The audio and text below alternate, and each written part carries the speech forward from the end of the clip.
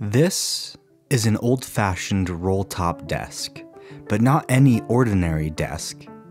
This desk has a powerful purpose, a prospective new life. I have redesigned this piece of furniture to suit the strict needs of the lady of the house. This desk is already quite an elaborate desk, as a lot of them were during this era. And by era, I mean the 70s. Yeah, I'll admit, this isn't an ancient antique from a 19th century Victorian mansion as much as I'd like to tell you that. And I'll prove it. I highly doubt the master carpenters would have let this beauty of a butt joint slide, or this drawer face that's set a 1/4 inch lower than the others. And they definitely didn't have particle board during their time. The design improvements will solve some of these issues as well as create alternate uses for the desk altogether. The final color is rather dark, so for a better visual, here is a light version. I plan on raising the desk 6 inches for standing height. A lower leg and apron assembly will replace the toe kick. A center door will be added for concealed storage space with adjustable shelves. The wooden pulls will be replaced with unique brass knobs, and the whole unit will be color toned to a very dark and moody brown. This will serve as a packaging station for Bridget when she is fulfilling orders for her business. The first step is to pull this thing apart. The inner drawer unit can slide out and I'll set it aside.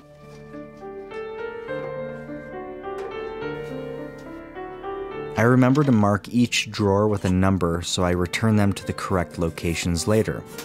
Now I can unscrew one upright and move it to the side. This gives me some room to carefully pull the roll top out.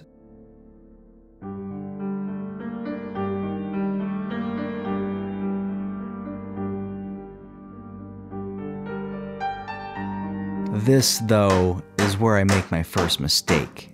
I used too much force and blow the frame apart. Did they use no glue when they put this thing together? Yeah, it's their fault. I guess I'll fix this later and move on. I continue to disassemble all of the different components.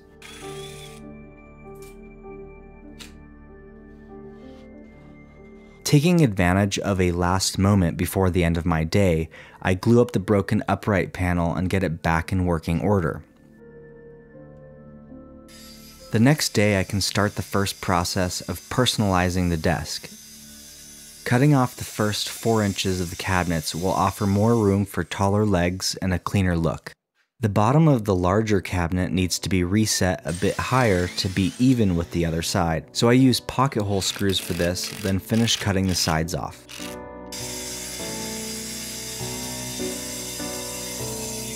Now the door, which is 4 faux drawer faces, doesn't fit in its place, so I'll cut off the excess with my track saw. The handles are removed and the back side can be cleaned of its random cork, brad nails, and double-sided tape mess.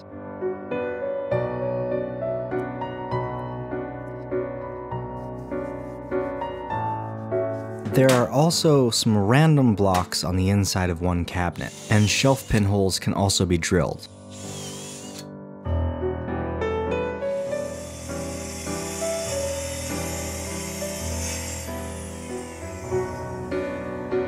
I can begin the base panel that will hold the weight of the cabinets. The panel is 3/4 plywood veneered with red oak, and framed with an outer edge of solid oak. The outside corners are mitered, then the whole thing is dominoed together.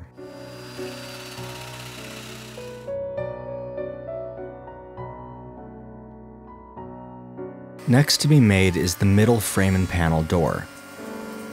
The side profiles are first routed, subsequently the coped tenons can be cut, then the door can be glued together with a plywood floating panel. I also make this back panel off camera. This will fill in the central backside of the desk. Central backside? Anyways, for some of the next components, I print out 1-to-1 templates directly from SketchUp. The leg template is glued to a piece of MDF. Not every template though, and you'll see why. I can cut the MDF template on the bandsaw and refine the curves with a file and sandpaper.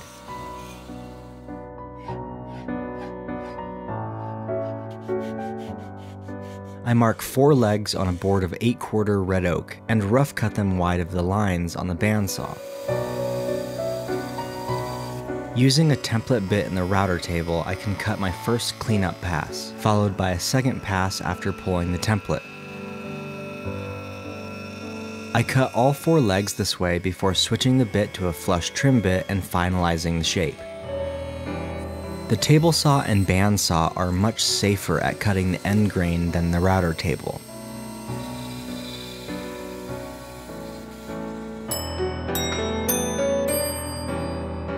Now the aprons can be made. For the unique back apron and 2 sides, I just trace the paper templates to save time. But for the important front apron, I glue the template directly to the red oak board. They all get cut to shape, then sanded to the lines. Now everything can get final sanded to 220 grit in preparation for staining. The door can be trimmed for a perfect fit, and the base panel can get its bullnose profile to match the desktop. Before I go through all of the tedious work of staining and finishing every single piece, I think it's necessary to do a pre-assembly. For this, I simply use screws because they are easy and reversible.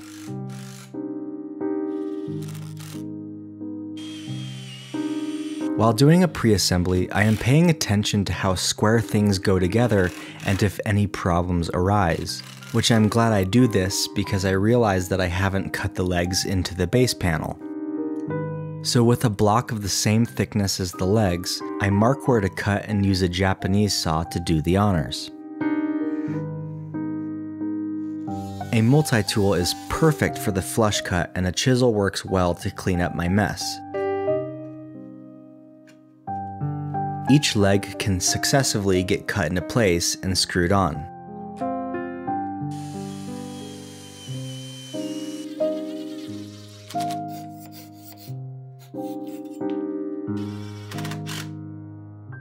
With all 4 legs installed, the aprons can be tailored to fit nice and tight.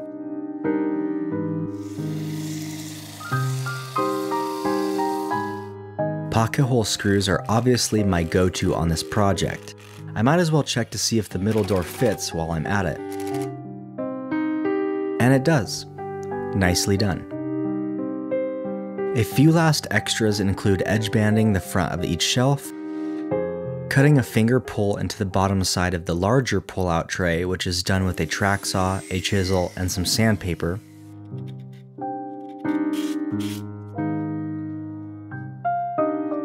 Then marking where each component goes, scuff sanding the existing finish for better adhesion, cleaning the rest of the aged grime, covering hardware in plastic, repositioning the misplaced drawer face,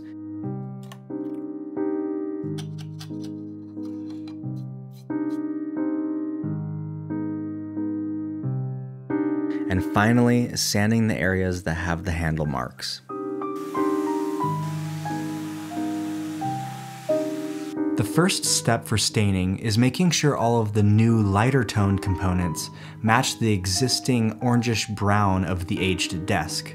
There's actually an important reason why I have to do this first step. You may think the dark brown tone that I spray over everything would cover up any differences in color, but with Transtint, it's so transparent, the color underneath actually plays a large role in what final color is represented. So having an even undertone is going to be important here. To produce the dark brown, I'm going to use the rest of my MTech products that I have for my conversion varnish video. Black Transtint along with the existing golden brown undertone of the desk will together produce a rich deep brown. I spray numerous extremely light coats to gradually sneak up on the depth of color that I want. This process takes a very, very long time, like days. Then I can spray 2 finish coats of a clear varnish, since the toner doesn't really have any durability of its own. The new brass handles have arrived, so I can actually alter the existing brass to match the patina of the new handles. This antiquing process is very simple. I just scuff the brass, then spray it lightly with black spray paint, and dab with a paper towel. Super easy, super simple. I can pre-assemble the base and bring it into Bridget's office where it will serve as the packaging station.